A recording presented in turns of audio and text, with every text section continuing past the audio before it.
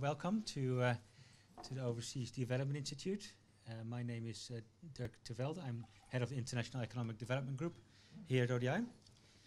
Welcome to the meeting on global value chains in Asia. Is everyone benefiting? Grand title. I hope at least that everybody here will be benefiting from this meeting. And also welcome to the people who are watching online. And we're outnumbered by the people watching online, and I hope they're benefiting from ODI's global value chain, so that they can also watch us speak. The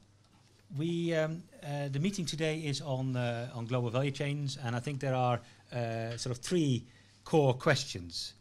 The question is who benefits from the emergence of global value chains? And global value chains is sort of a new topic that has gotten more attention recently, although of course value chains have existed for quite some time. But the question really is who benefits from the emergence of global value chains, and secondly, those who have benefited, how did they do that? How did they take place? Or did they take part in value chains? And in particular, we look at the case of East Asia.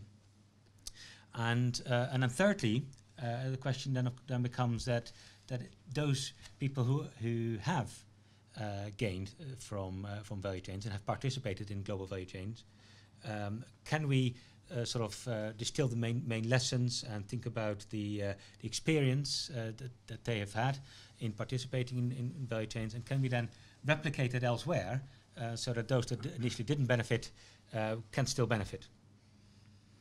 So I'm very pleased that we have a panel of four excellent speakers here to talk about this particular topic.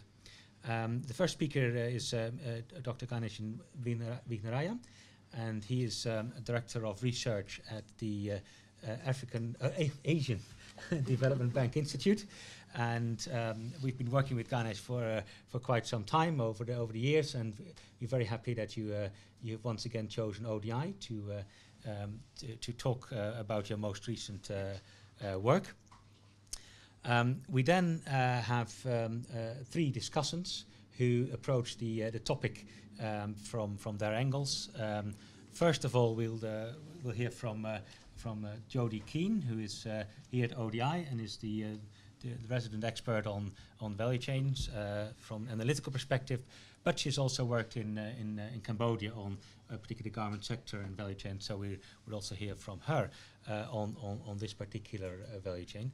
And then we move to Yurendra Basnet, who is also at the Overseas Development Institute, a research fellow, just like Jodie Keane, and he has done some excellent work on Nepal and looking at economic transformation and industrial policy, and also hearing from the experience of Nepal and whether they've benefited. And then lastly, we'll turn to Frans Lamberson, who is the principal administrator at the Development Cooperation Directorate at the OECD. And we've also been working over time with Frans on various aspects on aid for trade, and he will talk particularly about sort of what can we do? Can we, as international community or domestic stakeholders, but also donors, do to support countries in taking part of value chains and benefiting from it? So we've got four speakers. My suggestion is that the lead speaker, Ganesh, gets about 20 minutes, and then we hear from the other speakers about 10 minutes each, so that we should be done with the presentations within an hour. So it's going to be a bit longer than maybe the usual ODI meeting, but then we've got more than an hour to discuss the issues that come up.